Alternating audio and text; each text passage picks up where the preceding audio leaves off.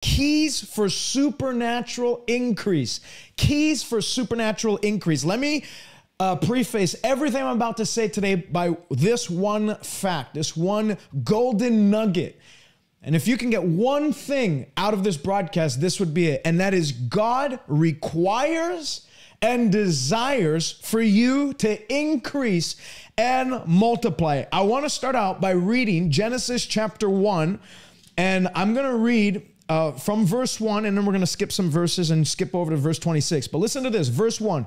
Chapter 1, verse 1, the very first verse in the Bible. This is what the Bible says. In the beginning, God created the heavens and the earth.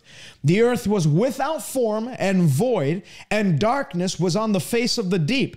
And the Spirit of God was hovering over the face of the waters. And God said, "Let there be light." And there was light. And God saw the light, and it was good. And he divided the light from the darkness. God called the light day, and the darkness he called night. So the evening and morning were the first day. And God said, "Let there be a firmament in the midst of the waters. Let it divide the waters from the waters." Thus God made the firmament. And skip to verse 8. God called the firmament heaven, and so the evening and the morning were the second day. Then God said, "Let the waters under the heavens be gathered together into one place." Let's skip to verse 11. God said, "Let the earth bring forth grass, the herb that yields seed, and the fruit that yields fruit according to its kind, whose seed is in itself on the earth." And it was so. And the earth brought forth grass, the herb that yields seed according to its kind, and the tree that yields fruit, whose seed is in itself according to its kind. And God saw that it was good. And the evening and the morning were the third day. And God said, "Let the lights in the firmament of the heavens to divide the day from the night, and let them be for signs and seasons, for days and years, and let them be for lights in the firmament and the heavens to give light on the earth." And it was so. And God made two great lights, the one to rule the day and the lesser to rule the night. He made the stars also. Then you skip over the verse 21, and God created great sea creatures and every living thing that moves, with which the waters abounded according to their kind, and every winged bird according to its kind. And God saw that it was good. And he said, "Be fruitful, multiply, fill the waters in the sea, and let the birds multiply." And so the evening and the morning were the fourth day, and the earth brought forth living creatures according to its kind, cattle, creeping things, every beast of the earth, which was according to its kind. And now let's skip to verse 26, and this is where I'm getting at. Verse 26, "And God then said, let us," which shows that there's a divine trinity, because it's not Elohim in the singular form, it's Elohim in the pluralistic form, which shows that God is three in one, which proves the Trinity. And I'm not going to get into that, but maybe I'll do a video in the near future describing that and all the proof from the scripture. But let us, that's why a lot of people are confused. Why does it say let us if God is one? Well, let us. God is one, but it's Father, Son, and Holy Spirit in one. People have a hard time understanding that. It's really not that hard. There are three distinct persons, and they have one united agenda, one united purpose, one united heart. They're perfect in harmony. There's never disagreements. Let us make man in our own image, according to our own likeness. Let them have dominion. So what does he say? I'm going to make humans. I'm going to make man. I'm going to make Adam. And this is the purpose: to have dominion over the fish of the sea, over the birds of the air, over the cattle, over all the earth, and over every creeping thing that creeps on the earth. So everything we just read up until verse 26, all the things God created, God then creates man and says, let's make him to rule over it all, to have dominion over everything I just created. And so God created man in his own image. In the image of God, he created them. Male and female, he created them. Now, verse 28, pay special attention to this. Then God blessed them, Adam and Eve. And God said to them, be fruitful and multiply. I want you to write that in the comment section. Be fruitful and multiply. Fill the earth, subdue it, have dominion over the fish of the sea, over the birds of the air, and over every living thing that moves on the earth. I read all that to say this. When God created light, he created it and then exclaimed, you were made with a purpose, and that is to give light on the earth. He created the fish, and he said, your purpose is to swim in the seas, in the ocean, in the rivers. He created the vegetation, the fruits, the trees of the field, and he said, your purpose, he exclaimed, your purpose is to feed all that I've created, every living thing, beast and human. He created the birds, and he said, your purpose is to fly in the air. Your purpose is to fly in the air, the fowl of the air. The Bible oftentimes describes birds as. Your purpose is to fly. He created the fish to swim. He created the bird to fly. And then he lands on man and he says, man, I'm creating you. And if you read Genesis 2, he actually forms man out of the dust. He doesn't just speak man into existence. He forms man out of the dust. And then he boldly exclaims, your purpose, we read it in verse 28, is to be fruitful and to multiply. Just as a bird's calling is to fly and a fish's calling is to swim, your calling as a man or a woman created in the image of God is to be fruitful and to multiply. It is not something that is for the select few that are in the higher levels of God's hierarchy. God doesn't have a hierarchy. The Bible says that he receives anyone that comes to him if you'll come in faith and in hunger and desperation for what he has. And so this calling to be fruitful and multiply in the vision that God's placed in your heart is for everyone. You were not created as an accident. You weren't an afterthought. You weren't something that God got bored with and said, you know what, let me just draw this guy up. You were made with a purpose. The Bible says before you were even born, God called you. Before you were formed in your mother's womb, God said, I knew you and I wired you with a specific purpose and destiny. And when God calls a person to fulfill something, he doesn't call you to penury. He doesn't call you to mediocrity. He doesn't call you, I mean, this is something that religion has pumped into far too many Christians. They always say these stupid things like it's not important to be fruitful. It's just important that you're faithful. Let me tell you something. You can be faithful at the wrong thing and be fruitless in it. And you're still being faithful, but it's to the wrong thing. Not everyone that is faithful will be fruitful because it's what you're faithful to that will determine your fruitfulness in life. But when you're faithful to God's vision and what God's called you to do and to the path that he's laid out for you, it is impossible. Let me repeat that. If you're faithful to God's vision, it is impossible to not enter into supernatural increase and fruitfulness in that area. In that area. You can go out and do your own thing. There's a way that seems right unto men, and its end is the way of death. Its end is the way of frustration. Its end is the way of stagnation. But if the Bible says, in the way of the Lord is strength for the upright. The Bible says in the way of righteousness is life, is riches, and is honor. So when you follow, this might be the first time you've ever heard this. You were probably, many people are taught that poverty is piety, and to struggle in life is a sign of godliness. And as long as, it doesn't matter if you ever have any results in life, as long as you're just keeping to that path, that's what matters. When you follow the path of God, results are going to follow. That's what Jesus was saying. I mean, that's what Moses was saying in Deuteronomy 28. He said, if you will diligently hearken unto my voice, if you'll keep to what I'm telling you today, all these blessings will come on you. All these blessings will come on you. Blessed will you be in the field. Blessed will you be in the country. Blessed will you be in the city. And the Bible says that God will bless your kneading bowl. God will bless your storehouses with grain. Even your enemy that rises up against you, they'll be defeated before your face while you continue to increase. You look at anybody God called in Scripture. I mean, you look at David. Was David called and then everything just went southward ever since he was? No, David got called. David was anointed, and it led to supernatural increase. He became a national treasure in his day. Moses was called. He was a convict. He was on the run. He was on the run. He was fleeing the Egyptian government when God called him.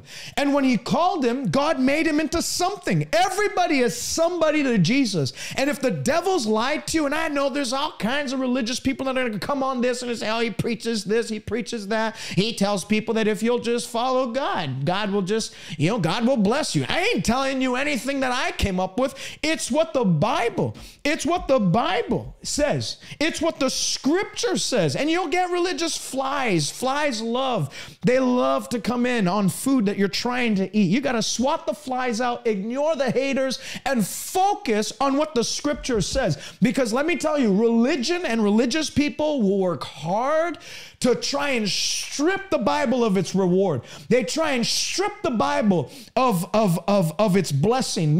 Paul warned the church at Colossae when he said, don't let anybody cheat you out of your reward. Don't let anybody cheat you out of what God, by the blood of Jesus Christ, purchased for you. Don't let religiously brainwashed people discourage you from reaching out for God's best. Because let me tell you, because God is for you, it doesn't matter who's against you. Because God is for your increase, it doesn't matter who's against you. It doesn't matter if the devil's against you. It doesn't matter if the religious system's against you. If God's hand is for you, there's only one place that you're going to move, and that is forward and upward with God. That's what Proverbs 4:18 says. The path of the just shines brighter and brighter, even unto that perfect day. And there's a lot of people, I tried all that, didn't work for me, so that's all just misinterpretation of the Bible. That's just the scripture taken out of context. That's just this, that's just that. And really, it's because I didn't get it, you'll never have it, and you can have it, and anyone that tells you can't have it, they're false prophets, false teachers, deceivers of the brethren, and that's it. Really? Because you didn't have it, God must not offer it? What a prideful stance to have. Because I didn't taste of it, it must not exist. That's like me saying, because I've never had a steak, steak must not be real. Because I've never ate at a restaurant, restaurants are just fairy tale locations that Disney invented once upon a time in a happy for, what is it? They lived happily forever, whatever skipping my mind right now. I don't watch much Disney. But, just because somebody didn't partake of it, then it must not exist. Well, if that's the case, there's people that come to church, get saved, backslide, totally apostatize, turn away from the faith. Are we going to say, well, I guess salvation must not be for us, brothers. I guess salvation must not be a real thing. I know the Bible says you can have it, but look, I know brother so-and-so, he believed God for salvation. He backslid. That's how people think. That's how some people who they've successfully allowed the devil to discourage them to the point where they've become hopeless and helpless and beyond, and they've given up. And because they've become hopeless, they're beyond help. You have to have hope. You have to have hope. So I started all that to say, God created you for increase. Now understand this. Increase is not just something that God, would love for you to have. It's not just something that he wishes you can walk in. Luke chapter 13, let's read this. This is a parable Jesus spoke. He also spoke this parable, saying, a certain man had a fig tree planted in his vineyard, and he came seeking, what did he come seeking? Fruit on it. He came looking for fruit. He came to look for results. Fruit is results. He came to look for a tangible result. What has this fruit been bearing? This tree been bearing? Has this tree produced anything for me? And he found nothing. And he looked to the keeper of the vineyard and said, hey, listen, even though there's no fruit on this tree, God didn't call us to bear fruit. He called us just to abide. And when you abide, that's all that matters. That's not what the keeper said. The keeper, who's a representation of God, said, hey, listen, for 3 years, I've come looking for fruit. Do you know what that tells you? God takes roll call. God takes rounds on what he's created. Jesus said, To whom much is given, much shall be required.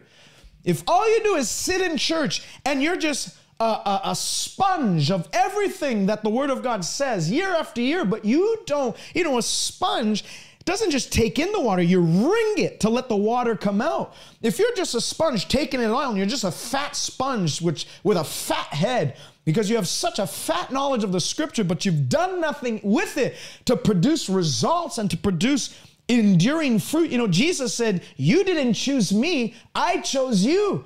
And I chose you so that you can go out and bear much fruit and that your fruit should remain, that you can bear lasting fruit. Jesus said in John 15:8, that by this my Father is much glorified. So this is what brings glory to my Father, Jesus says, when you bear much fruit. So Jesus is saying that God actually takes rounds every year. I believe it's every year because he says for 3 years I've been coming. So I believe it's like every year there's not a diagnosis, but there's an examination that takes place. God, he has his notepad out and he says, what have you done with what I gave you this year? Did you just sit on it? I anointed you to heal the sick. Did you just sit on that and said, I believe I'm anointed to heal the sick, but you actually never stepped out to lay hands on the sick? Did God put a dream in your spirit and in your mind for a business that would generate multi-millions for the kingdom of God? Because understand, God doesn't just anoint preachers. God doesn't just anoint kings and prophets or whatever. God anoints business people. God anoints teachers. God anoints politicians. There are certain politicians. Daniel wasn't a preacher. He was a politician, but he was anointed one and he shifted the politics in a positive direction. We need that today. We need people that, there's a lot of people that feel bad because they want to go into government. You shouldn't feel bad for it. Perhaps God's calling you to a position of government so that you can have a positive influence on legislative assemblies and creating laws that are for righteousness, not so that we don't have cesspools of wicked bacteria that promote laws such as abortion and promoting garbage child education into our schools. We need anointed people in every sector of society. We need anointed teachers. So if you think the anointing is just for the preacher, just for the apostle, the pastor, evangelist, teacher, and preacher, then you have no idea what the anointing is. The anointing is just the manifest presence of God in a person that quickens their body to think like God, talk like God, and act like God on the earth.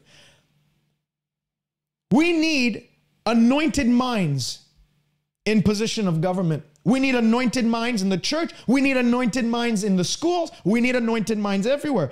And so did you just receive it? I feel like on that conference last year, I got the anointing. What are you doing with it? What are you doing with it? There's too many people that brag about the anointing. They boast about the anointing they have, and they never do anything to actually prove they're anointed in the first place. Not that you have to go out and prove it, but when you're anointing, there will be proofs. I'm not going out and winning souls and laying hands on the sick because I got something to prove. I'm doing it because God has deposited something in me, and the scripture says he goes around looking for fruit from the trees that he has planted. God's planted you for such a time as this. You were born for such a time as this. You're not an accident. You weren't a cosmological accident. You weren't a Big Bang accident. You weren't even your parents' accident. They may not have planned for you. They may not have. You might have been an oopsie on their behalf, but you were not an oopsie on God's behalf. You were planned. You were born and programmed and destined to be on the earth for such a time as this. You got to think of the billions of people that have been born since the dawn of time, and yet God chose to have you come to this green planet for such a time as this. People complain, I wish I was born in the 1500s. I wish I was born. First of all, there weren't active showers back then. Just on a natural level, I'm pretty happy I was born today. We have AC. The average home today, you're living better than kings lived in medieval days. So just on a natural level, I'm glad I was born today. We have television, we have iPads, we have this medium of ministering the word, which is awesome.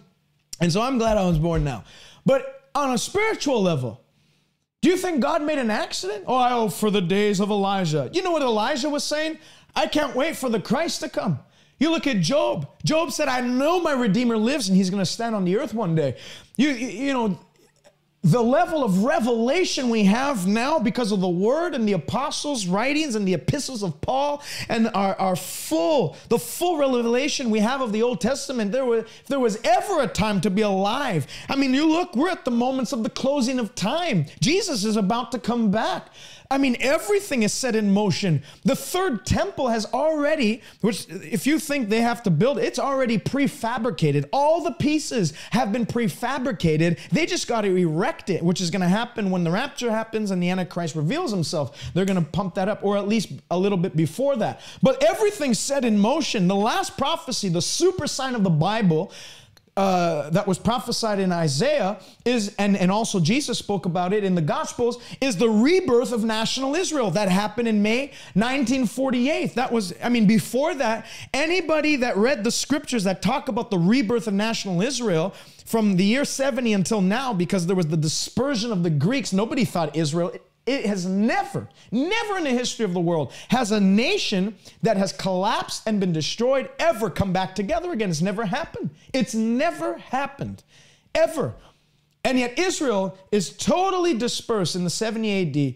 The emperor of Rome marches on in. Israel's dispersed. And then in 1948, in one day, well, beginning in the 1800s, the Jews start to come back to the Holy Land. And then in 1948, in one day, they're signed the land of Israel back into their rights.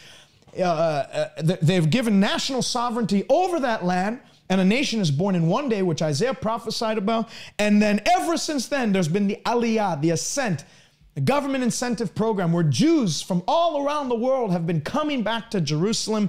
And that, my friend, is a prophecy in Jeremiah, prophecy in Isaiah, prophecy in Ezekiel, that God would put a hook in his people's mouths and bring them right back to the Holy Land. And they'd once again, that we are seeing now.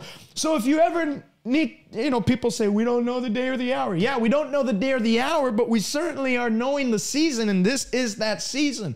There's not one sign that has to take place before the rapture happens. It can happen at any time. So we're in the last days. What a time to be alive. We're part of the last generation. We're part of the final generation. We're part. I'm not saying Jesus is going to come back in my lifetime, but I should probably reverse. I got a little excited there.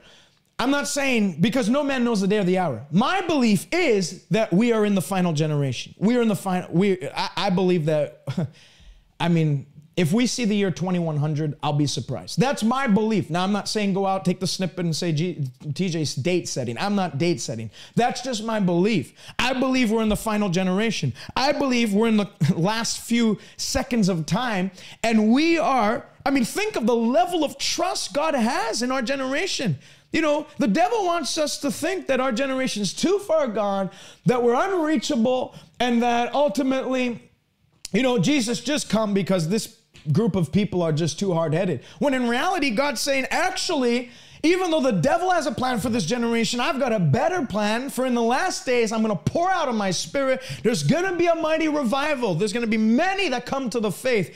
And that's why, I mean, think of it. If Jesus had come back 5 years ago, many of you watching me right now would be in hell. If Jesus had come back 10 years ago, I'd be in hell. If Jesus had come back 6 months ago, some of you would have cracked hell wide open. But thank God he's being patient, the Bible says, towards us, not willing that any should perish. So you're not an accident. You were born at the right time for this season, and you weren't born without value or purpose. You're wired. You're wired. The Apple iPhone was wired for a specific purpose, and it's called to accomplish that purpose, and it has the power and the wiring and the technology to do it. When God wired you, he's your manufacturer, not Apple or whatever. Notice how they slap an Apple on the back of it to like brand it. This is our product. Well, you've been branded with the name of Jesus Christ. You've been sealed with the Holy Spirit himself, and you've been wired. Intelligently designed for a specific task. And so I'm not talking about the discovery of that. You have to discover that. The plan of God is not to be determined, it's to be discovered. You have to discover that for yourself. But once you discover it, don't make any small plans. And this is what I'm getting to. Don't make small plans. I want you to write that in the comment section. No small plans here. Write that in the comment section. No small plans here. No small plans here. Turn with me to Psalm 92. Psalm 92. If you don't have your Bible, just trust me, I'm reading from the New King James. Psalm 92. This is what the Bible says. But my horn you have exalted like a wild ox. I have been anointed with fresh oil. My eyes have seen my desire on my enemies, and my ears hear my desire on the wicked who rise up against me. The righteous, listen to this. So if you're in Christ Jesus, you're righteous. You're not unrighteous. You're righteous. I don't care what some religious preacher told you. I mean, you know, we're all sinners. You were a sinner. You were saved by grace. Now you're righteous. I mean, it's very simple. It's 2 Corinthians 5:21. It's one scripture that perfectly describes what I'm saying. He, Jesus, who knew no sin, became sin on our behalf. He took it on himself. He bore it in his body. That we, being dead to sin, might take on, be imputed, receive the righteousness of God in Christ Jesus. He was made sin on our behalf that we might become the righteousness of God in Christ Jesus. So you're not a sinner anymore. You've been saved by grace. You're now the righteousness of God in Christ Jesus. It's very simple, but it's profound in its application in your mind and in how you walk and talk. So the Bible says, now that you're righteous, here's your portion. Verse 12 of Psalm 92, the righteous will flourish. Not the righteous will disintegrate. Not the righteous will struggle. Not the righteous will have a hard time in life bearing fruit. The righteous will flourish. How? Like a palm tree. You ever see a palm tree? How their branches extend. It's a beautiful, I love palm trees. I wish I lived in Florida just for palm trees. I wish Montreal had the climate for palm trees because it'd be the best place on earth to live. The Bible says you're going to flourish like a palm tree, meaning your branches are going to extend wide and far. You will grow like a cedar in Lebanon, which connotes supernatural strength. So it's not just God giving you this great vision and God calling you to produce and all that, but God's going to give you strength to actually run the race that is set before you. Those who are planted in the house of the Lord, meaning if you're faithful to God's house, if you're faithful to his kingdom, if you're faithful to his work, if you're faithful to his mission and mandate for your life, you will flourish in the courts of God. They shall still bear fruit in old age. So there's no expiration to this. There's not, well, you know, TJ's got all that excitement because he's only 29 years old, you know. When he gets to my age, you're going to realize, you know, you don't have the strength to quite operate like that anymore. That's not what the Bible says. It says even in old age, you're still going to bear fruit. They will be, I mean, some people have never read this in children's church. You grew up, you did children's church for 12, 14, 15 years or whatever. They never had this as a memorization verse. But it's in there. They'll bear fruit in old age. They will be fresh and flourishing. It doesn't end. You see the life of Abraham. At 100 years old, God says, you know what? I think it's time. You're going to bear Isaac next year. What do you mean? I'm 100 years old. I'm winding down, man. This is like, I got my RRSPs and retirement funds pulled out. God said, no. You're actually just getting started. And that's a word for some of you here that are watching me. Because I know we have all ages that watch me. There's some of you, you're 65, 60, 65, 50 and above, whatever.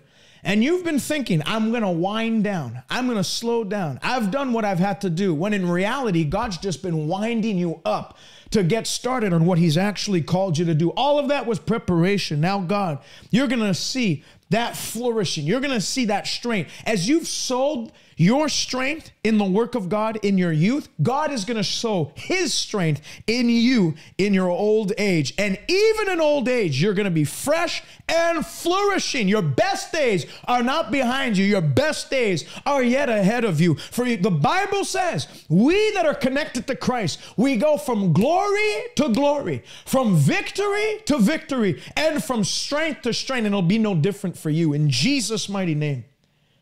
So you see, even in old age, Caleb, I'm 85 years old and I'm as strong today as I was when I was 40. Give me now this mountain that I can fight and contend for. He's 85 years old and he's saying, I want to not only climb this mountain, I'm going to fight for it. And it's not like your local hiking mountain where they got nice paved paths. This was a raw, natural mountain. There were thorns, there were thistles, there were hard rocks to climb. And he said, I'm 85 and I can climb it. I feel by the Spirit right now, many of you that are growing tired and weary, some of you are 30 years old and you have the body of a 60-year-old. You're fatigued, no strength. God is putting his power and his strength, his quickening touch is hitting your body right now. In the mighty name of Jesus Christ. If you receive that for yourself, just type amen in the chat. So that's Psalm 92. Psalm 1 says, that those that meditate on my law day and night, God said, they'll be like a tree firmly planted by the rivers of water. And it says they will yield fruit in every single season. Their leaves will never wither. There's no backward motions. If you're sticking with God, there's no back. God's a forward moving God. And so if you're connected with him, you're not moving backwards. It's forward only and forward always.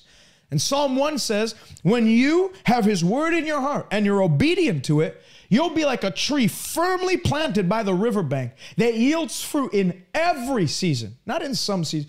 How many of you know I'm in a different season now? That's what the scripture says. In every season, his leaves never wither. And whatever he puts his hand to prospers. That's Psalm 1. So there's a lot of Christians that hate the word prosperity and prosper because a few knuckleheads that abused it. But I'm here to tell you, I'm not a hater of prosperity because the Bible says God delights in the prosperity of his servants. The Bible says as long as Josiah sought the Lord made him to prosper in everything he did. The Bible says that in Deuteronomy 28 that the Lord will prosper you when you're coming in and going out. The scripture doesn't speak ill of prosperity. It's a good thing. Why is it wrong? Why is it wrong for a child of God to prosper? I don't understand that, but that's not what I'm getting into today. Isaiah 51. God says this. So some of you, you've never heard of your spiritual heritage, where you've come from. And it's important to know your spiritual heritage because knowing your spiritual heritage will show you what's possible and what your portion is, what your portion is in life. This is God speaking. Listen to me, you who follow after righteousness. Following after righteousness means you're seeking what God is seeking. Your heart is intertwined with God's purpose. You don't have perverted motives. Your eyes are on him, the author and perfecter of your faith. You who seek the Lord, you're seeking what God wants for your life. So you're not doing things for self-gratification or self-promotion or selfish ambition. Like James 3 says, those that are selfish in their ambitions are warped and twisted and they're sinning. We're not talking about selfish ambition. We're talking about seeking the vision of God for your life and then having faith for increase. Operating in these keys for supernatural increase to develop that thing to have an impact on the earth. So you who seek the Lord, everybody, if just write, that's me in the comments section. That's me. You who seek the Lord, that's me. So this, you should read this and say, that's who I am whom God is talking about here. I am who God is talking about here. It's not talking about everyone else but me. He's talking about me. Look to the rock from which you were hewn, and to the hole of the pit from which you were dug. Look to Abraham, your father.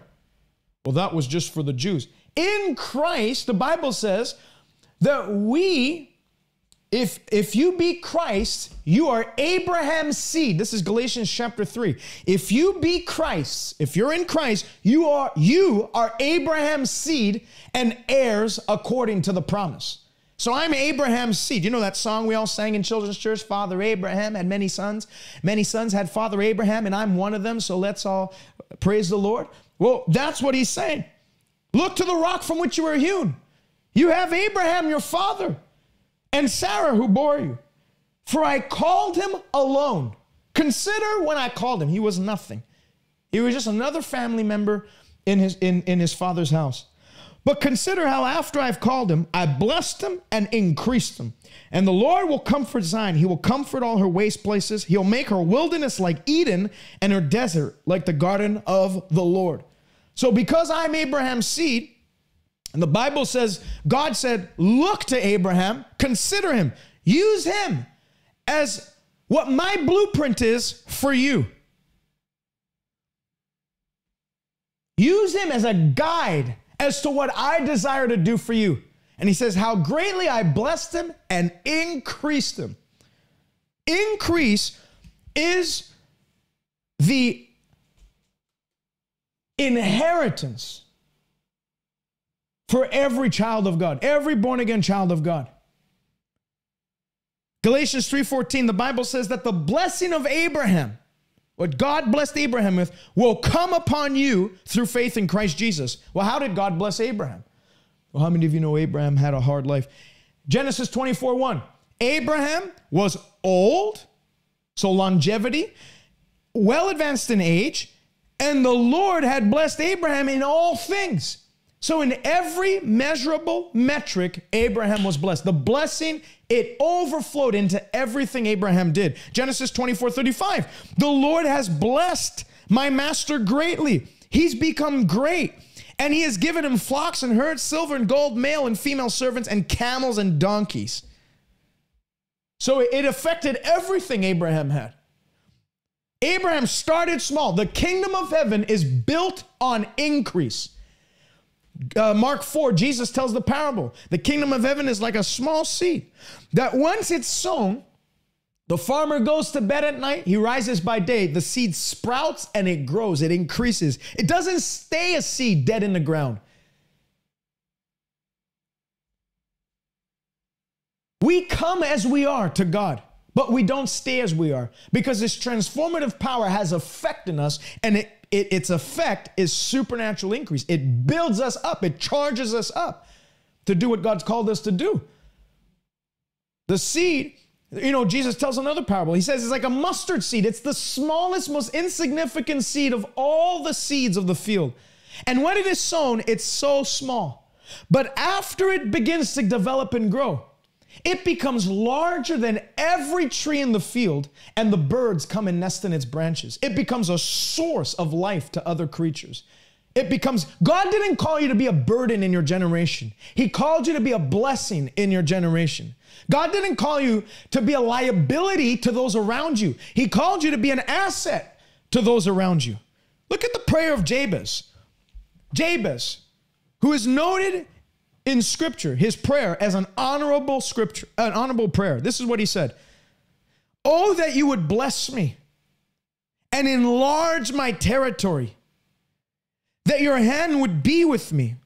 It's wrong to ask God to bless you. It's wrong to ask God for increase. Oh, that's such a carnal thing. That's what the religious traditions did. It made increase. It taught that increase was a carnal thing. That desiring growth is carnal. That desiring to actually develop something and build something was a carnal thing. Look, if your motives are screwed up, then it can be carnal, yes. But if your motives are pure and right, then that desire you have for growth and increase, it's not the devil putting it there.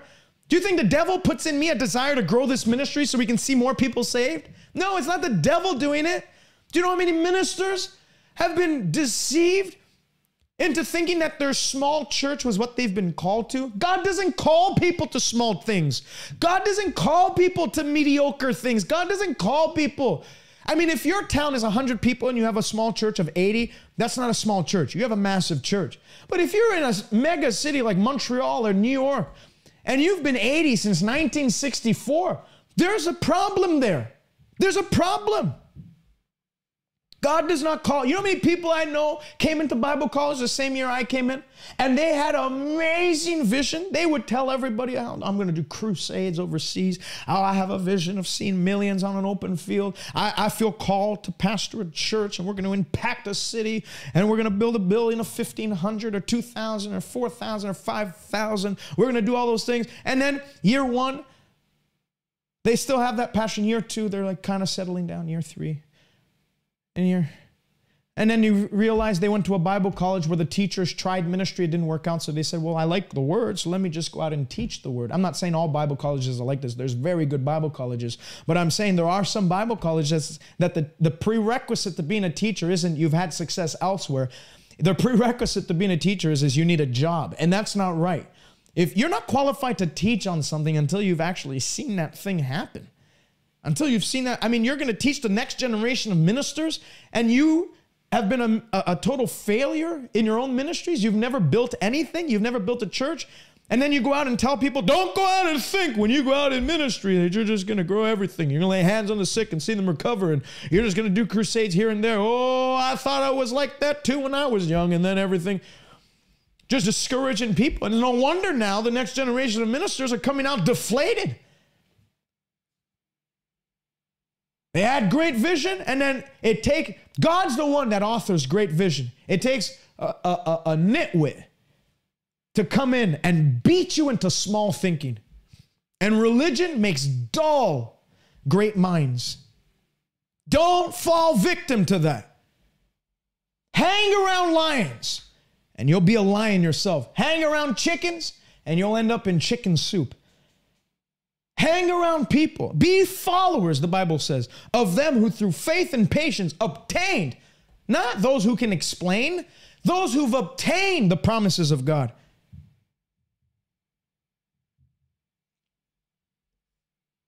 So if increase was a bad thing, why did Jabez pray for his territory to be enlarged and then God granting him his request?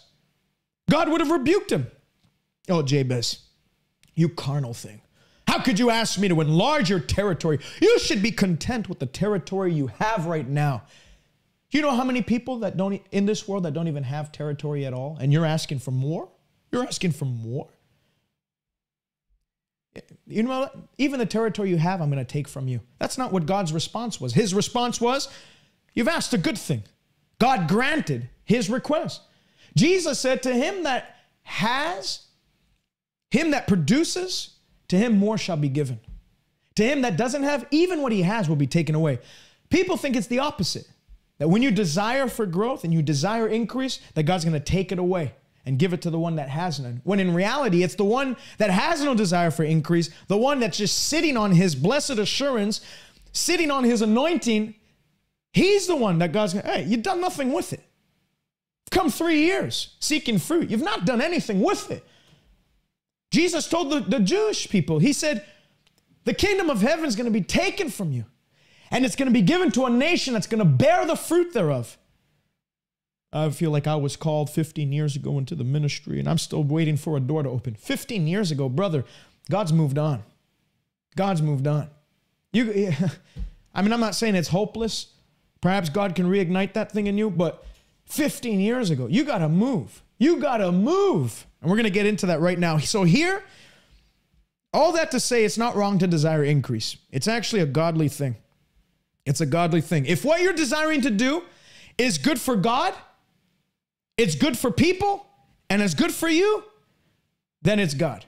If what you're desiring to do, obviously you got to fast and pray for specifics, but if what you're desiring to do is good for God, it's going to win souls. People are going to be impacted positively for the kingdom. It's good for people. People are going to be helped by it, and it's good for you, then it's not the devil putting it in you. And let me tell you one more thing before we get into the 5 keys I have. You're never going to desire increase if you don't understand the value God has placed on your life. T.L. Osborne writes in his book, The Power of Positive Desire, God believes in you, values you, and esteems you so highly that he created you just a little lower than himself. You can read that in Psalm 8. And then decked your world out with every conceivable treasure, beauty for your health, happiness, success, and fulfillment. You want to know how much God values you? The value of an item. When you go to a store, you purchase an item, you realize, I didn't really need this, I'm going to go return it. How does the store judge the value of the item that you're returning? They ask you for a receipt because it proves how much you paid for it. If you don't have the receipt, then they can just give you whatever the value of it is now. And if it's gone down, if it's diminished in value, they're going to give you less money than what you paid for, even though you plead and say, no, trust me, I paid more for it. It doesn't matter. It's the receipt that proves what you paid for that item. Well, we have a receipt. The New Testament shows us how much God values us because he didn't send an angel. He didn't send money to redeem us. We were not redeemed by perishable items such as silver and gold, but by the precious blood of the Lamb of God. He redeemed us. The blood without spot, without blemish. John said, behold the Lamb of God that taketh away the sins of this world. God didn't send a lower being. God sent his own son, the second part of the Godhead, to come to the earth and shed his blood for the remission of our sins. You want to know how valuable you are to God? It cost him everything. Everything. Salvation is free, but make no mistake, it cost God everything for you to be redeemed and part of his family. You look at a Jackson Pollock painting, a Claude Monet painting. Why is it $4.8 million? Why is it $1.3 million? Why are people paying astronomical amounts of money for that painting? It's not because of the quality of the paint. It's not because the paint itself costs $1.8 million to produce. It's not because the canvas on which it was painted is made of gold and diamonds. It's not. It's not because the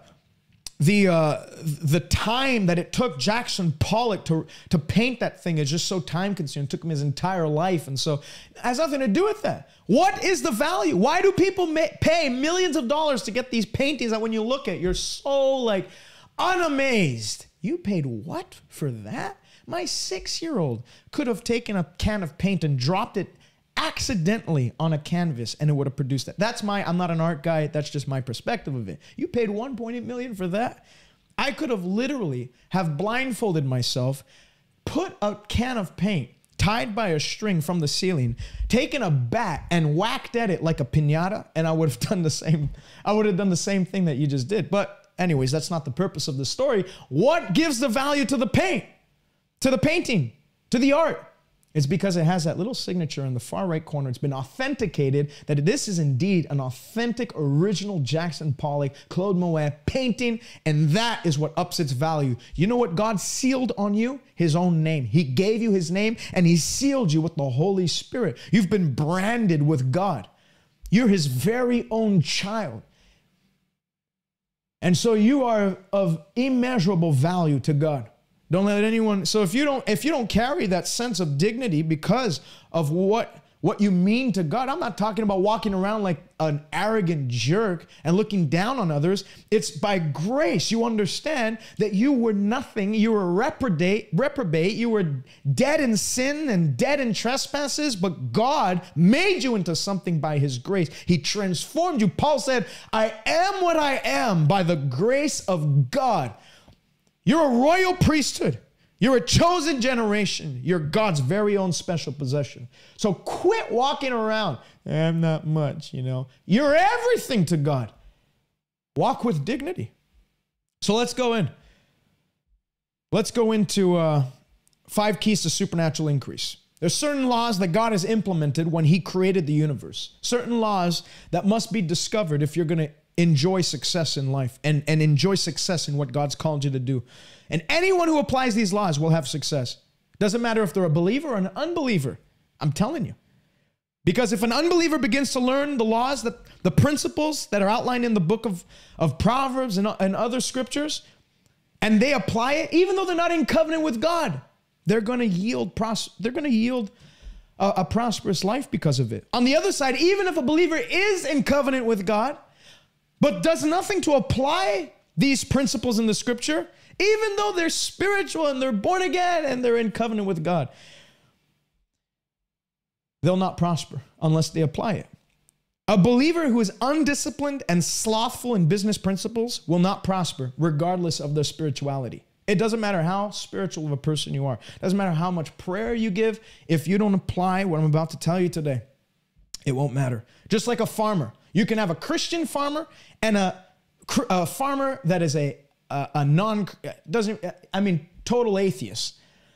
And they both go out with one desire. They want to see their field grow with a fresh crop and harvest. The Christian farmer says, I'm just going to believe God for harvest to come. The atheist farmer says, I don't believe in God, but I'm going to apply the laws God has placed on the earth, that if I sow, seed time and harvest. Remember, Genesis chapter 8, 22, as long as the earth remains, seed time, harvest will not be done away with. And the atheist who doesn't even believe God, has no relationship with God, follows the principle of seed time, harvest. The Christian is going to be frustrated his entire life. The Christian farmer, even though they're both farmers, even though they both desired increase in their fields, even though this one has a right to supernatural increase, the atheist is going to enjoy more increase and more crops than the Christian farmer, because the Christian farmer simply did not sow. He didn't sow. And remember, Matthew 5:45, Jesus said, God makes the sun to rise on the evil and the good. He sends rain on the just and the unjust. If an unjust person operates in these principles, the rain is going to come, because he set these laws in motion. There are certain laws that are set in motion. Law number 1, if you're going to have faith for increase, you have to take risks. You're going to have to take risks. If you're going to believe God for supernatural increase, the first key you're going to have to follow is you're going to have to take risks. Now, what do I mean by that? I don't mean risks in the same way the world sees risks, like this thing might not work out. I mean, it can be perceived as a risk. What you're doing, your action of faith, can be perceived as a risk by others. But you know it's not a risk because God cannot fail. Faith always involves a risk, and it's not a risk. Now, I know the word is probably a poor choice of word, because faith is not a risk. I always say this. Unbelief is the real risk. Doing what God said is not the risk. Not doing what God said is the real risk. But what I mean by risk is that you're going to have to Peter had to step out of the boat onto the water. He had to take the risk that he potentially was going to sink. And he stepped out, but he walked on water. Because he was willing to do what nobody else was willing to do in that boat. He got to do what nobody else was could ever brag that they ever did. Peter was the only one to say, only 2 people have walked on water, Jesus and myself. There was a risk, but understand, when you're stepping out on God's word, there's no risk in the sense that it might not work. It's going to work. In the sight of the world and those around you, it's perceived as risk. Faith, tell me, what's the most prevalent urge in mankind? The strongest urge? It's survival. They have that Darwinian theory, survival of the fittest. That's what the world calls it. Faith violates the strongest urge for survival because it provokes you to do something that can be seen by others as high risk. That's why it's easy to not live a life of faith. It's easy to just live in the flesh. Just do whatever you feel like doing. Because your flesh is always going to point you to comfortability. It's always going to point you to the easy road. It takes an aggressive nature, you can't be passive and operate in faith at the same time. You can't be passive and operate in faith at the same time. Faith is an aggressive force. It reaches, it seizes, and it violates the whole survival urge that mankind has. Because it can oftentimes, the action of faith is going to put you in a place of vulnerability, as it did with Peter. I mean, look what it did for Noah. Noah heard from God, there's going to be a flood. Now build an ark. He went out and started building an ark. He took a risk in the sense of the word. He might just be building for nothing. But it wasn't a risk to him. It was a risk to others. People, I'm sure, were mocking. This guy spent all his money on the wood to build that ark. What an idiot. Just because of his conspiracy theories that there's going to be a flood coming. What a dummy. He could have put that in his 401k. But Noah took what was a risk to others. It wasn't a risk for him because he saw what they weren't seeing. He saw what they weren't seeing. That's why many who don't understand faith, they oftentimes will say, brother, you need to use a little wisdom. Because what you're doing is not wise in the eyes of men. Or they'll say, hey, settle down. You're moving too fast. You're doing this too. They aren't seeing what you're seeing from Scripture, and they've not heard what you've heard from God. And so your action of faith doesn't register with their small minds. It doesn't make sense to them. So they say, settle down. They say, use wisdom. And they might be good-hearted. They might genuinely be concerned with you. But you have to ignore the naysayers, ignore the doubters, ignore the unbelievers, and stick with God said. And if God said walk on the water, it doesn't matter if you don't have your floaties with you. Step out.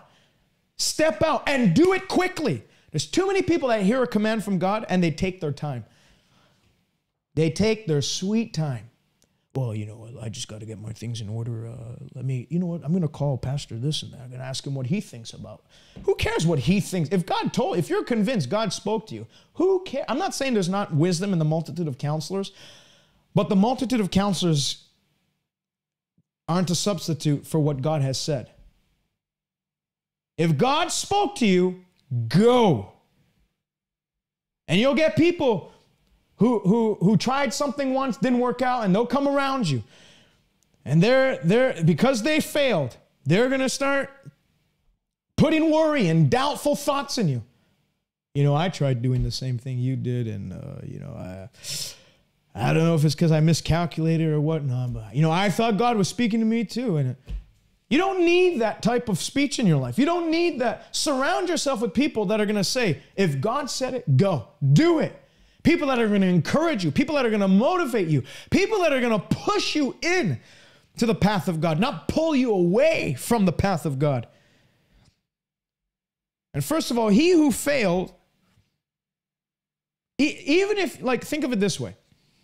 Even if you go out and attempt great things for God, and I'd rather be someone who attempted something great but failed than someone who never did anything or attempted anything in life. I'd rather, especially if you're young, I'd rather have attempted to do something amazing and failed miserably than at 80 years old sitting on my porch wondering, I wonder what would have happened if I tried that.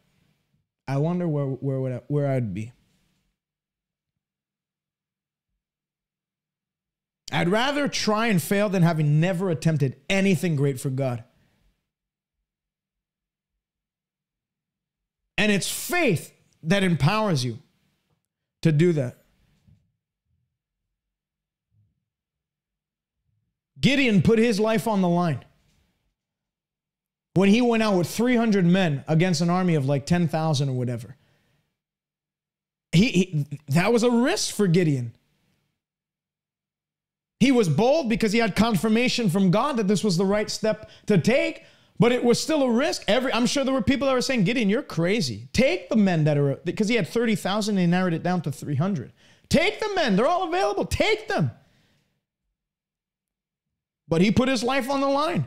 David challenged Goliath, a kid who had never fought another human, only lions and bears, which that's pretty good too. But he comes up before a giant who had been a warrior from his youth and then starts taunting David. What am I, a dog? I'm going to kill you. David took a risk. He went out and said, no, this day I'm going to cut your head off and feed you'll find out. If you'll take the risk of faith, God will sustain you. God will hold you up. God will back up your bold words. If you're bold enough to say it, God is strong enough to confirm it and perform it in your life. David challenged a giant at 17 years old. Imagine if David had never done that. He would have been a non-entity. Imagine if he had not stepped out. Imagine he had been like every other Israelite in that day. They just heard Goliath mouth off and they just looked around. Well, who's going to do it? We need a people on the earth that aren't looking around as who's going to solve that? Who's going to do this? We need born again believers that are going to rise up, hear the voice of God and say, no, I'm called for such a time as this. I'm going to do something about it. I'm not just going to pray about it. I'm going to do something about it. Brother, I believe that I'm called to shake my nation. I'm just waiting for the right time. You're called to shake your nation? Then do whatever you can do at the level you're at to start shaking your nation. Even if it's a tiny little tremor, at least start tremor.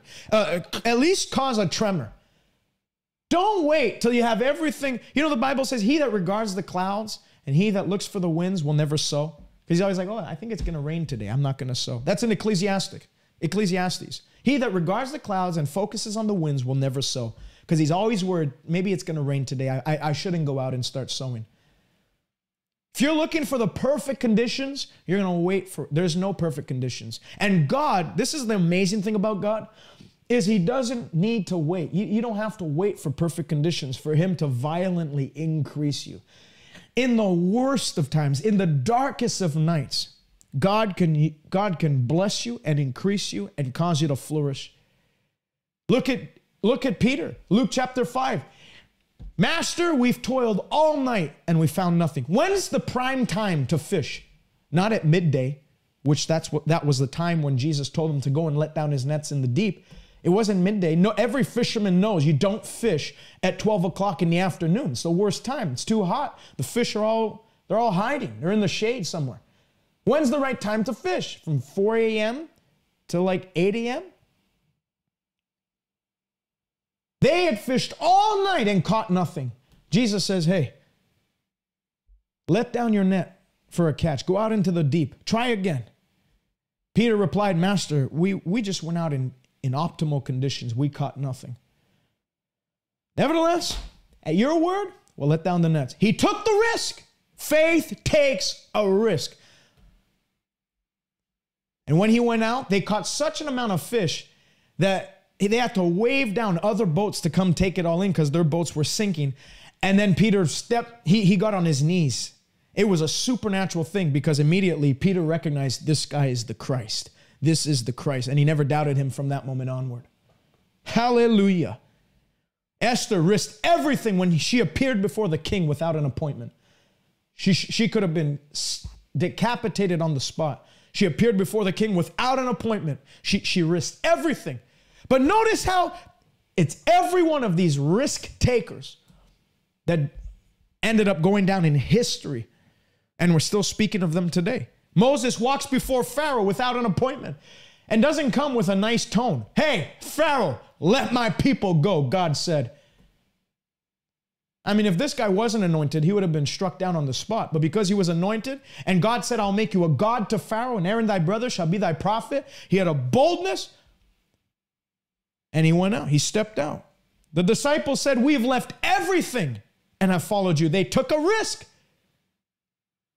And Jesus turned to them and said, yeah, I know you have. And rug's about to come out under your feet. No, he said, I tell you the truth. Those who have left brothers and family and lands and properties for my sake and the gospel's sake, they'll receive 100-fold.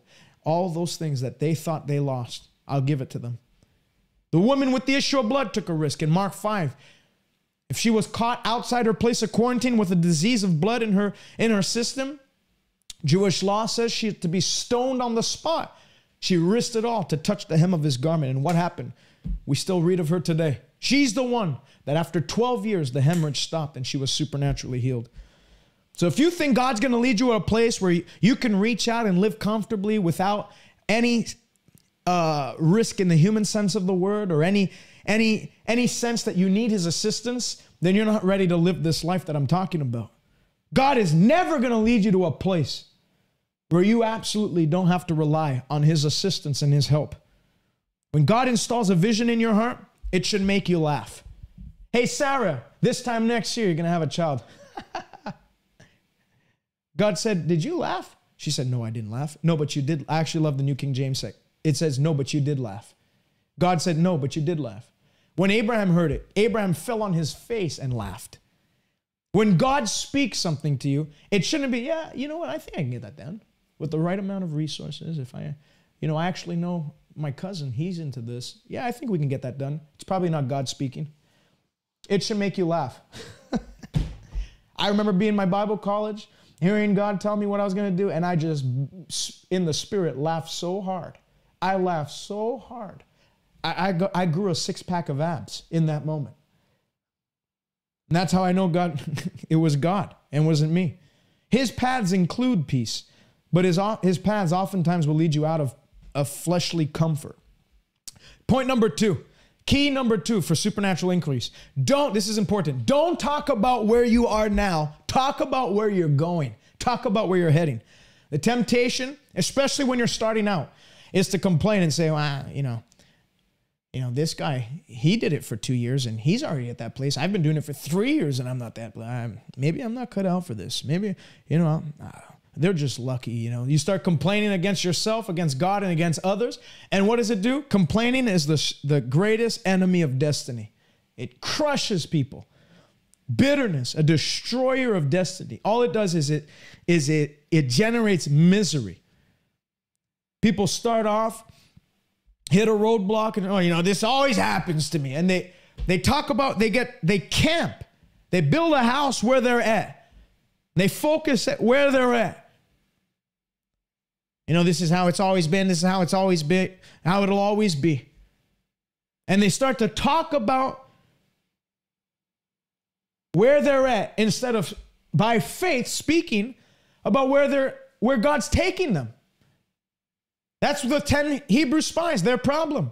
That's what their problem was. We spied out the land. We're too small. We don't have strength to do that. We've never fought an army like that. Joshua and Caleb said, hey, shut up. If God's for us, we will by all means take possession. We're moving forward, baby. There ain't a giant tall enough to keep us out. God said you can have the land. We're going to get the land. And they had another spirit, and they're the only ones that saw the land. Pay special attention to what I'm about to say. The devil doesn't have to move to shut any doors in your life if you just mouth off. People are saying the devil closed this door, the devil closed that. Or they even say, God closed that door. God didn't close that door. God actually had that door open for you. And the door is still open for you. Because whatever God opens, no man can shut. But your own mouth has shut you off from accessing that door. It's not even the devil. The devil's actually been on vacation. But it's your own mouth. I'll never have that. I could never have that. I can never grow to that. Oh, keep dreaming. People will say that. If you're in the ministry, believe for a mega ministry that'll have global impact. Not, one can dream, amen. No, not amen. I'm not just dreaming. I've got a word from heaven that he's able to do far more abundantly all that I can ask, think, or imagine, according to his glorious power. People's mouths have destroyed more destinies than the devil could ever wish to do.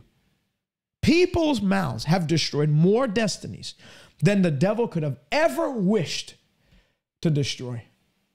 Their own mouth, the power of life and death is in the tongue. They that love it shall eat of its fruit. It says death and life are in the power of the tongue. So not just life. God gave you the power to actually release death. Don't release death on things God's trying to grow in you. Release death on sickness. Release death on the devil's works. Release death on poverty. But focus all your energy on speaking life in what God's called you to do. So instead of complaining that there's no doors open for me, when I started out in the ministry, I could have easily have done that. I had no door. I married, living in my parents' basement, no doors open.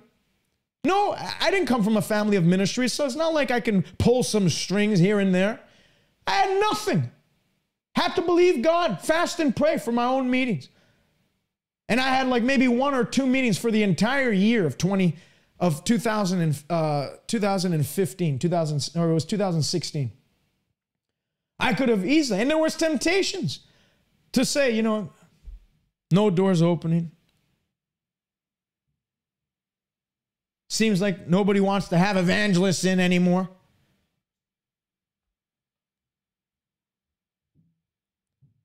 Seems like the day of holding midweek services are over, you know. I don't... If only I can get to that preacher and meet that pastor, maybe things... You know, I could have said all those... I didn't say any of that. My faith was in Christ. If God can't take me there, then may I never go. If God can't open the door, then I don't want it open. If God can't do it, then I don't want it done. And I would fast and pray instead of complaining. And I'll tell you, every time I fasted, without exception, within a week, didn't take more than a week, I had a pastor call me, a meeting open, whether it was a youth meeting or just a church meeting or whatever, something opened up without exception. So instead of confessing that nothing ever works for me and doors don't open, do the opposite. Doors are opening for me. That's what I did. Even if other evangelists aren't having doors open to me, God supernaturally opened up great and effective doors for me. Even if church analysts are saying the days for revival meetings are done and we're going to just the traditional Sunday morning service, even Sunday nights are gone. Even when people are saying that, I said the opposite. No, I know, God, that you have hungry people located all around the nations of the world that aren't buying onto that garbage and want to have more services, just like the word of God says, not forsaking the assembling of ourselves, but doing so all the more as you see the day of the Lord approaching. So connect me with them. I know that you have people that are hungry for revival. Connect me with them. I know you have people in your kingdom that are ready to see their city shaking. Connect me with them. And that's what God did. You'll have what you say, Mark 11:23, whether good or bad. So choose to speak the good. My business is growing. I may not be where I want to be yet, but I know I'm on a path of perpetual increase. And today is the smallest I'll ever be. That's a word for some of you right now. You thought you were going to die where you're at. Today's just the smallest you'll ever be. From today, your path is going brighter and brighter, even unto that perfect day. Number 3, key to supernatural increase. Fasting and prayer is a must if you're going to have supernatural increase. Matthew 9, the Bible says, Jesus said, can the bridegroom or the friends of the bridegroom fast when the bridegroom is still with them? But the day will come when the bridegroom will be taken away from them. In those days, they will fast. That's talking about when Jesus ascends on high into heaven. That's the day when his disciples are to engage in a lifestyle of fasting and prayer. What does fasting and prayer do? Isaiah 58. The Bible says, beginning with verse 6, is this not the fast that I've chosen to loose the bonds of wickedness? So anything that might be tying you down, keeping you from increase. You know, I said it before, God wants you to increase. So if something's standing in your way from being fruitful and multiplying, do you think it's God? Do you think God would say, I want you to be fruitful and multiply, but now I'm going to do everything to prevent you from being fruitful and multiplying? No.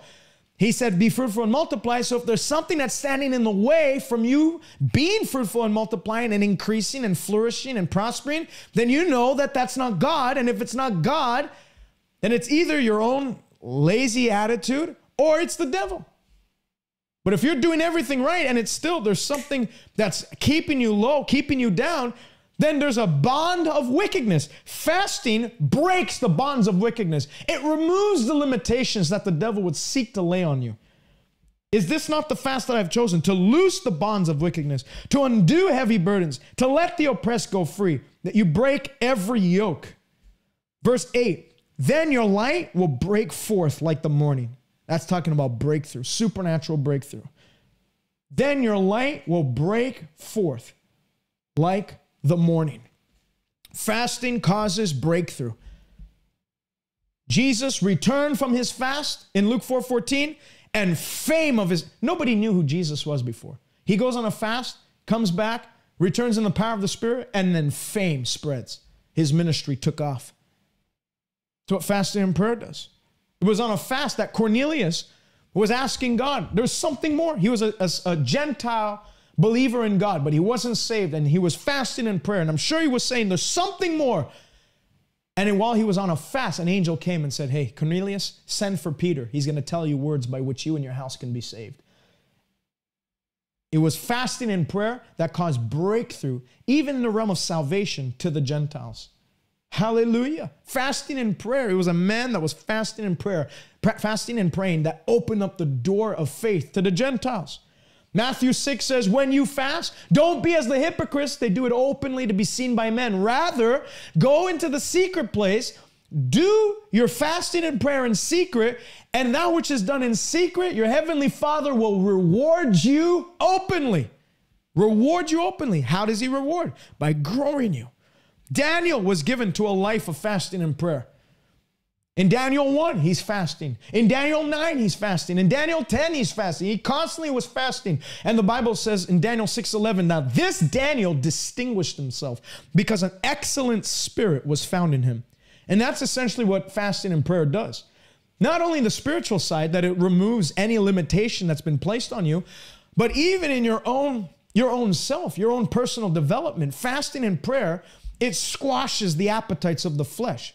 That desire to, maybe I won't work today. Maybe I won't. All those non-excellent traits of the flesh are removed when you fast and pray so that this treasure, the Holy Spirit, the anointing that's been placed in the earthen vessel can manifest and shine forth. That's why Daniel had an excellent spirit. He was given to fasting and prayer. It sharpened his spirit. Fasting, one of the things it does is it brings your flesh into subjection to your spirit. It brings your fleshly urges into the control of your spirit. So you're not a mess. You've learned to control the strongest urge, which is to eat.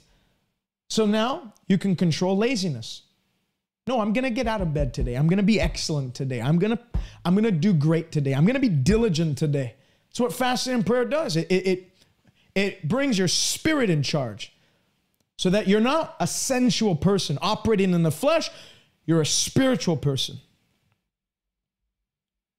If you can tame the strongest desire of the flesh, which is to eat, then laziness, apathy, all the other enemies of progress will be easy to do. This, in 2 Chronicles 27:6, it says, Jotham became mighty because he prepared his ways before the Lord his God. That's what fasting and prayer does. He became mighty because he was prepared. Fasting and prayer prepares you for the growth that God has ahead of you. There's never going to be a convenient time to fast. Well, I'll fast, you're always trying. Just fast. Set a time and fast. There's always going to be a birthday party. There's always going to be a child's birthday party. There's always going to be someone's anniversary. There's always going to be a wedding or an engagement or whatever. Make a decision. I'm going to fast every month from this day to that day. I'm going to take 1 day a month to fast. I'm going to make 3 days a month. Whatever it is. Make a decision to set a lifestyle of fasting and prayer. Schedule it into your schedule. Don't just do it when you feel like it, because let me tell you, you're never going to feel like it. Nobody wakes up and is like, I feel like fasting today. No, the Bible says Jesus himself was not led by the flesh to fast. He was led by the Spirit. So set times into your schedule where you're fasting and praying, and stick to it. Stick to it. A. Allen experienced incredible growth in his ministry during a time of fasting and prayer. He was dissatisfied with the results. He wasn't seeing any miracles take place. Nobody was being delivered in his meetings. Demons weren't coming out. And so he goes and fasts and prayer. He fasts and prays. He locks himself in his closet and says to his wife, don't unlock it. Don't unlock it until I tell you to. Like I'm staying here until I receive that breakthrough in the Spirit for this ministry. And I don't know how long it was, but during that time, Jesus came and appeared to him, and he gave him 11 secrets on how to grow his ministry. That's one of the things fasting and prayer is going to do that will lead to increase, this supernatural increase that you're looking for. It'll download into your spirit specific instructions. The Holy Spirit is a teacher. He's a guide. He leads you, and he doesn't lead you into lesser places. He leads you into greater places. It's the Lord your God who teaches you to profit.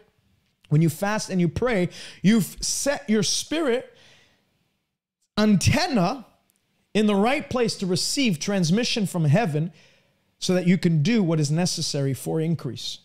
That's what A. Allen did. The result, the Lord appeared to him, gave him 11 secrets, 11 keys to implement. And he wrote a book called The Cost of the Miracle Working Power of God, in which he documents these 11 keys. And that led him to have one of the most successful crusade ministries in his day. So what are different types of fasts you can do? Very quickly, you can do a partial fast, 6 a.m. to 6 p.m. These are all biblical. Total fast, which is water and liquids. So if you want broths or whatever, you can do a total fast, which is just total abstinence from food, only water and liquids, and that's a full day. You can do 1 day, 2 days, 3 days, 7 days, 10 days, however many days you want to do. There's absolute fast. This I don't recommend. This is total dry fast, no water, no liquids. I don't recommend this. Only one person in scripture did this. It was Moses. Jesus did not do an absolute fast. He drank water. We know this because after the 40 days were ended, the Bible says he became hungry. If he had totally abstained of water and food, he would have become thirsty, because thirst is that you can't, if you go 3 days without water, you can die. You go 3 days without food, you won't die. And then finally, the last type of fast is water only. I know some of you are thinking, well, what about the Daniel fast? The Daniel fast is not a fast. If you study the times that Daniel abstained from choice meats and whatever, and it was just vegetable, he wasn't fasting for, he wasn't fasting those things for prayer reasons. He was fasting, Daniel 1, he was fasting because the food, the meats had been sacrificed to idols. And so it was against the Jewish law to not eat those meats. And so he abstained from it. It wasn't a fast in the sense of he was fasting and praying and believing God for increase or whatever. There's one time Daniel fasts, Daniel 11, I believe it is. And that's no food. He doesn't eat any food for 21 days. Anyways, number 4, key for supernatural increase: be followers of those who've obtained what you desire to obtain. Find people. You want to increase in the field God's called you to? Find people who are doing what you want to do well. Find people who have actually proven to be pathfinders, pace setters, trailblazers in that area. And then learn from them.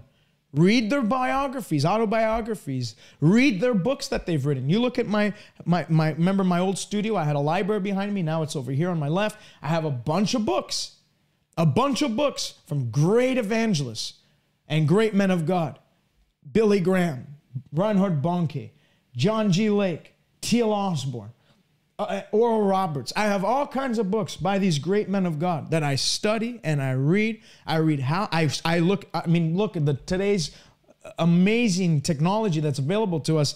I can literally go and watch great evangelists that are in different nations right now and watch them preach, and I can learn from them. People that are ahead of me, I can study. What makes their preaching so effective.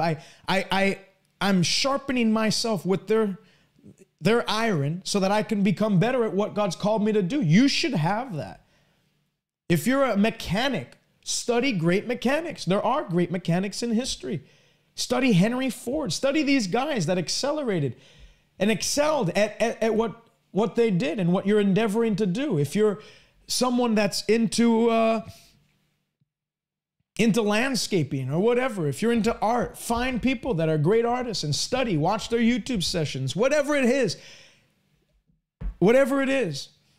People who don't just explain it, people that have actually proven by yielding fruit. You're a pastor believing God for church growth? Study David Yonggi Cho's books, study Bishop Oyedepo's books, study these great men of God that had explosive ministries, that have the largest churches in the world. And then they're telling you, here's how I did it. Poor men believe in luck. Wise men believe in cause and effect. Poor men say, oh, they're lucky. And they're lucky. They're lucky. Wise men believe, no, there's an effect that I'm seeing. Just like a tree, I can see the fruit, but deep down within, there's roots that they have caught in the ground. And so those books, the secrets of men are in their stories and in their books. Study their books, study their stories to see their secrets. You don't have to learn through mistake, trial and error. That's the stupid way to do things. You can learn by, obviously, the Word, and we're going to get in that in point 5, and also by studying men, great men of God that are doing what you want, and not just men of God, great men in the field that are doing what you're wanting to do. There's Christian businessmen that have written books. David, you want to get out of debt? Dave Ramsey. Study his stuff. He'll tell you how to do it. Instead of just complaining, I feel like I'm always paycheck to paycheck. It's like I'm taking my paycheck and put it in a shredder. You don't have to stay like that. Dave Ramsey, literally God's dropped wisdom. You don't even have to study every book Dave Ramsey studied to get the wisdom Dave Ramsey has. You can just read his book and it'll give you the wisdom to get out of debt. A lazy man desires but has nothing. In hard labor, there's profit. Don't just desire. Well, I wish. If wishes were horses, poor men would ride. It's not about wishing. There's a lot of people who wish. A lazy man desires, Proverbs says, but has nothing. Every pastor wants their church to grow. It's not like there's one pastor and saying, I don't want my church to grow. No. I don't want it. I don't want people to come. I don't want people to come into this building. I don't want to have souls saved and stuff like that. I mean, that's weird. There's no pastor that thinks that way. Every pastor wishes or desires to have an ever-growing church. But why is it that some get it and some others don't? Some have received wisdom from heaven, studied from other men of God that have done it, and they've applied it. And remember, which leads me to point number 5. Point number 5 for keys to supernatural increase is get wisdom. And there's sources of wisdom. There's wisdom from the Holy Spirit. There's wisdom from men that have received wisdom from the Holy Spirit. There's wisdom from books. There's wisdom from the Word of God. There's wisdom from the Spirit of wisdom. So these are great sources of wisdom. But wisdom, its power, its efficacy is not in the knowledge of the wisdom. Well, I know what to do. Great. What are you doing with it? Well, I know how to do that. I know how to get that. Really? Wisdom is not effective in its knowledge. Wisdom is effective in its application. Apply it. Proverbs chapter 4. Let's read this. And we're going to close with this. Proverbs chapter 4. And beginning with verse 5. Get wisdom. Get understanding. Don't forget. And don't turn away from the words of my mouth. Don't forsake wisdom, and she'll preserve you. Love wisdom, and she'll protect you. Wisdom is the principal thing. It's the main thing, the utmost thing. Therefore, get wisdom, and in all you're getting, get understanding. Exalt wisdom, and she will promote you. She will bring you honor when you embrace her. She'll place on your head an ornament of grace, a crown of glory. She will deliver to you. When you walk, your steps will not be hindered. And when you run, you will not stumble. Proverbs chapter 3. Look at what Solomon says about wisdom here. Happy is the man who finds wisdom. Blessed is the man who finds wisdom. And the man who gains understanding. For her proceeds are better than silver, and her gain than fine gold. She's more precious than rubies. And all the things you may desire cannot compare with her. Length of days are in her right hand, and in her left hand are riches and honor. Her ways are ways of pleasantness, and her paths are peace. She's a tree of life to those that take hold of her, and happy are all that retain her. The Lord, by wisdom, founded the earth. So you want to found anything? You want to build anything? It has to be by wisdom, because even God couldn't build without wisdom. And by understanding, he established the heavens. And by his knowledge, the depths were broken up, and the clouds dropped down the dew. Bishop Oyedepo tells a story. There was a minister that he looked up to that came back from an America tour, collected offerings, and when he came back, Bishop Oyedepo walked into his office to meet with him, and he took a bag of cash, and he threw it on the table, and he said, he opened up the zipper, and he said, take whatever you need for your ministry. Bishop Oyedepo said, sir, with all due respect, he zipped it all up. He said, with all due respect, I'd much rather learn what you know that got the money than take the money itself. Like that old saying, give a man a fish, he eats for a meal. Teach a man a fish, he can eat for a lifetime. There's a lot of people that want get rich quick, get increase quick, microwave increase. It doesn't work that way. The Bible actually says that he has gained hastily will not go unpunished. He that gains hastily, he that has quick, unnatural increase. I'm not saying supernatural increase. I'm saying it's unnatural, meaning it was like a fluke type of increase. And you have a lot of these things on YouTube. YouTube's a perfect example of this. You have like guys, they start up a YouTube channel and they have 1 or 2 videos that get 1 million or 2 million views, and they get subscribers, 10, 20,000 subscribers. But then they never produce anything else of value. And so they stay at 10, 20,000 subscribers, and they have no engagement, and people start unsubscribing because they realize, man, why do I still subscribe to this person? That's overnight success.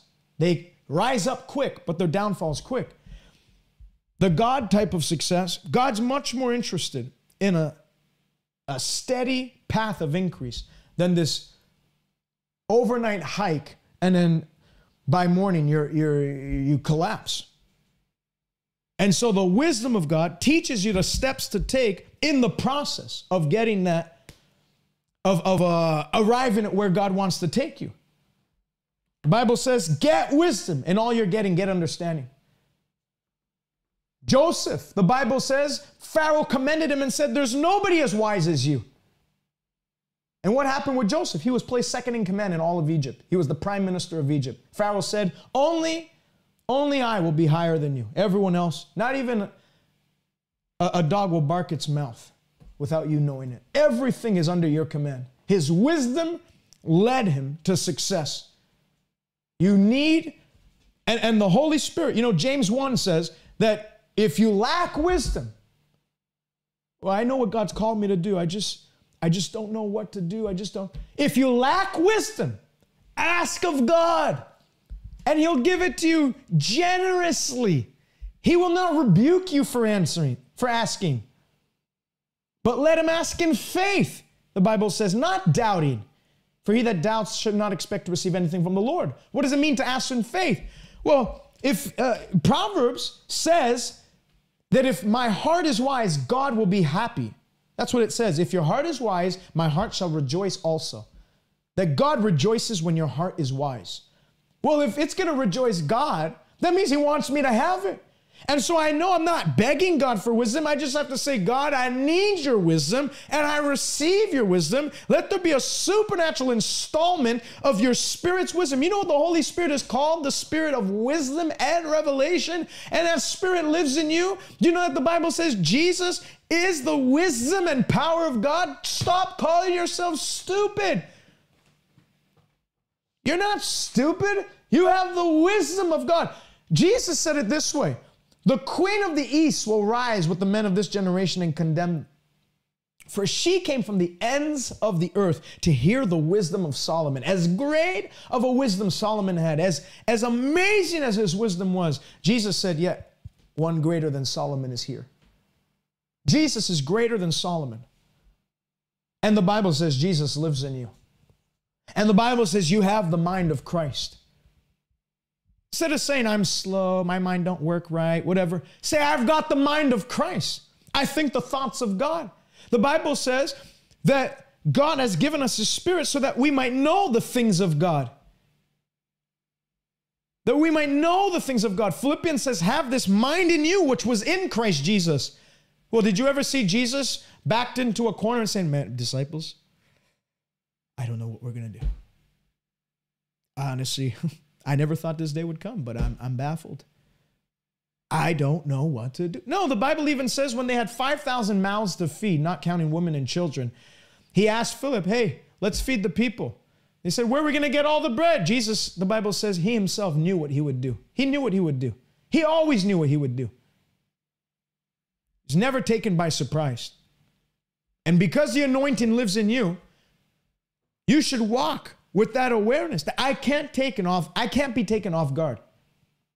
And not only that, God wants to give you blueprints that will lead to what no eye has seen, what no ear has heard, what has never entered the heart of man. God wants to make you an innovator in your field. Not just someone that does what everyone else does. No, He's going to distinguish you in your generation. There'll be a distinction on what you do. You'll offer, even in the same service area, you'll offer a service that other people can't provide. Hallelujah. Hallelujah. Let me pray for you right now. I feel the anointing strong. Father, I pray in the mighty name of Jesus, let there be an outpouring of the Spirit of wisdom, those that are watching right now. No matter the field that you've called them to, no matter the plan that you've put in their heart, Lord, I pray for supernatural wisdom. The wisdom that the book of Job says that they've heard the fame thereof, but they don't know where it comes from. But James says this wisdom comes from above, not worldly wisdom, not a wisdom that's gained through education, or a wisdom that's gained through academia, but Father, the wisdom that comes only by your Spirit. The Bible says in Isaiah 11 that your wisdom would quicken our understanding. I pray, Lord, those that are watching right now, that their brains, even those that have done drugs, and it seems like their brains are scrambled eggs, unscramble the eggs, quicken their understanding. Give them a supernatural processing ability to receive information, process information, understand information, and apply information from this day onward. In Jesus' name, I feel there are some of you watching right now that you're feeling like electricity in your brain. And God's touching your brain right now. Your IQ is jumping levels. I really strongly believe the Holy Ghost does this to people that are interested in it. Your IQ is jumping levels right now in the name of Jesus. You'll never be lost. You'll always know what to do. Not by might, not by strength, but by His Spirit. Whenever you feel like you don't know what to do, as you pray in the Holy Ghost, exactly what to do will be downloaded into your spirit. In the mighty name of Jesus Christ. The wisdom that is from above is being downloaded into your spirit right now. Hallelujah. The Bible says, may God fill you with all wisdom and understanding, that you may know the knowledge of His will, that you may increase in the knowledge of God, being strengthened with all might, bearing fruit in every good season. That's what the wisdom of God will do for you. It's what it did for Joseph. Pharaoh commended Joseph. We've never seen anybody as wise as this guy. And what did Joseph's wisdom do? Joseph's wisdom bailed the known world out of a famine and possibly human extinction.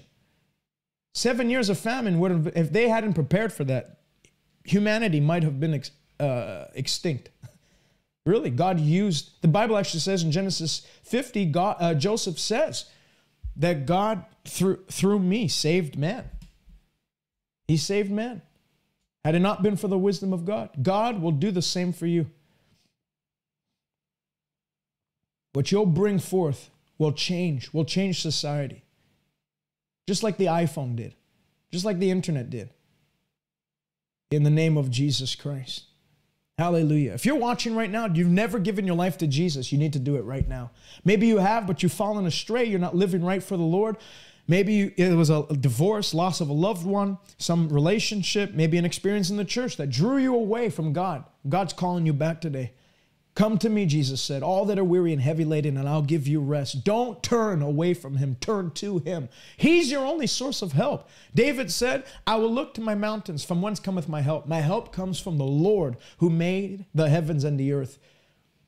You maybe have thought that God was against you all your life and God's always just screwing things up for you, when in reality, it's the thief that comes to steal, kill, and destroy. Jesus is for you. He said, I came to give you life and life more abundantly.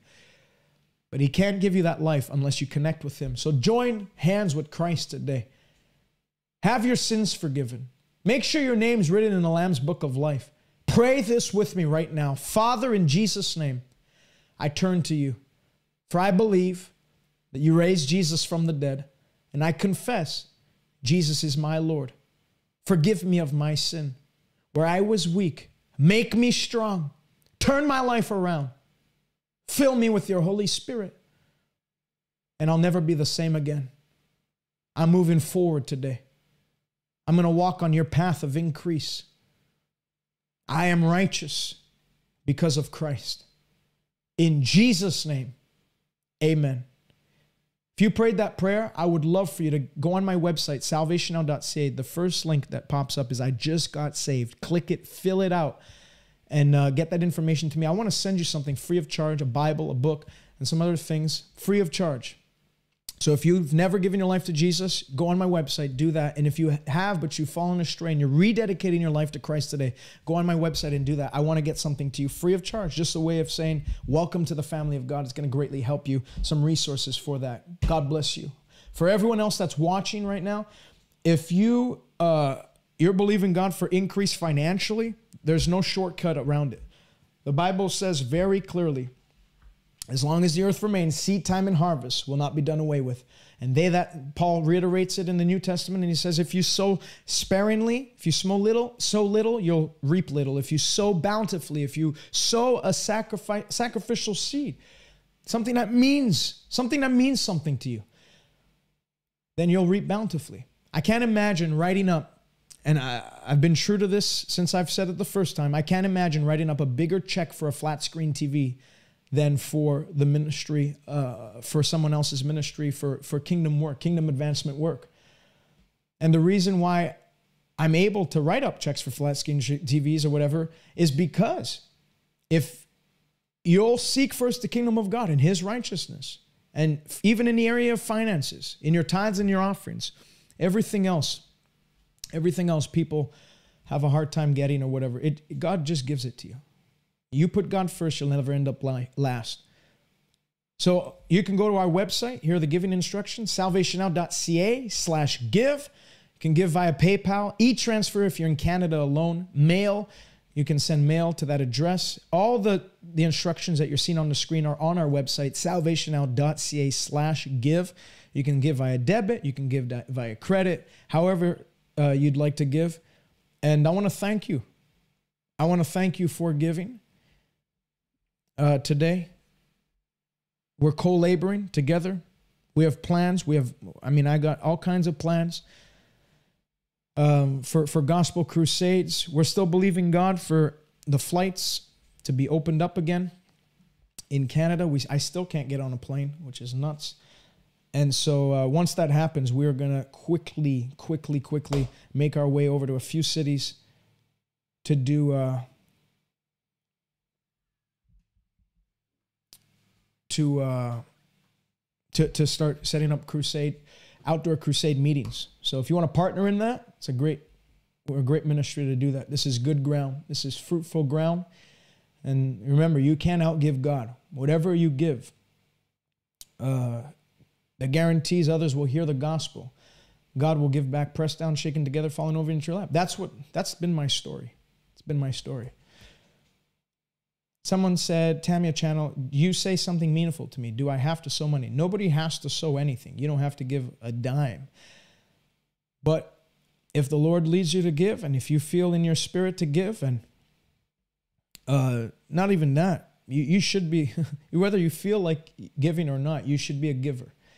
Now, you don't have to give here. You can give wherever the Lord leads you to give, but you should always be giving to the kingdom of God. In tithes, which is 10%, and in offering. I'm a firm believer in the tithe. People that say, tithing's not New Testament, brother. Really? Because Jesus said in Matthew 23:23, he rebuked the Pharisees. He said, woe to you Pharisees and scribes, for you tithe in mint, cumin, and other spices, but you've neglected the weightier matters of the law, which is justice, love, and equity. And then he says, people forget this part. He says, these things you ought to have done without neglecting the latter. So he's saying you should tithe. He's not saying, you guys tithe, but you don't love. It's not about tithing. It's about love. He actually said, you guys tithe, but you shouldn't neglect the other things. You should tithe and love and show justice and show mercy. And then in Hebrews 7, people think, tithing's not in the New Testament. Hebrews 7 is the longest paragraph in Scripture describing the tithe. And it talks about here on earth, men receive tithes. Men receive tithes, but there in heaven, he receives them. That's why when you give, you're not giving to a human organization. You're not giving to Salvation Now. When I give to another ministry, I'm not giving to another ministry. I'm giving to God. I'm giving to God. That's why whether the ministry flops or flourishes, whether the guy has moral failure or not, I don't care. It's not like, was my money in vain? No. Because I gave to God. I'm not giving to a man. I'm not giving to be noticed by a man. I'm giving to the Lord. That's right, Alicia. Helicopter for TJ. Matter of fact, let's just go all the way. We need an airplane. I know people don't like when preachers have airplanes, but you know what? In the last 2 years, I would have loved an airplane because the only way I can get on a plane right now is if I own my own jet. So it's no longer should preachers have jets. It's if a preacher has an itinerary that he can't fly commercial. And I mean, even now, forget if he can't, I can't even fly commercial if I wanted to. They won't let me on a plane. They won't let me on a plane. Kay said, hey, can you please quickly mention the 5th point? It's wisdom. And you can go back in the broadcast once I stop streaming, and you can check it out there. But yeah, the 5th point was with him. Hey, Dennis, God bless you, my friend. I have the mind of Christ. That's right. All right. I love you all. Once again, giving instructions. If you would love to give, salvationnow.ca/give, PayPal, Salvation Now, e-transfer for Canadian givers only. And then you can give by snail mail. Also, before I forget, whoops, that's not good. But anyways, Montreal, this Friday, May 27th, I'm in Montreal, but I'm going to be preaching at the Remnant young adult group at Good News Chapel. So I'd encourage you to join me. I'm going to post that on my Instagram tomorrow. So that's Montreal, May 27th, 7:30 p.m. Friday, 7:30 p.m. Hopefully you can join me there. I'd love to see you. All right. God bless you all. I love you. Thank you for spending an hour and 51 minutes with me on your weekday. I really appreciate that. I pray that it was a blessing. If you haven't shared it yet, please share it. Shamara just said, where do we give and what's your website? It's salvationnow.ca. Salvationnow.ca/give. I posted it right there. Thank you, Shamara, for giving. For everyone else that's giving, God bless you. I love you. I'll see you Thursday, 1 p.m. Eastern time, unless Jesus comes back. In that case, I'll see you in the clouds. But until then, God bless you.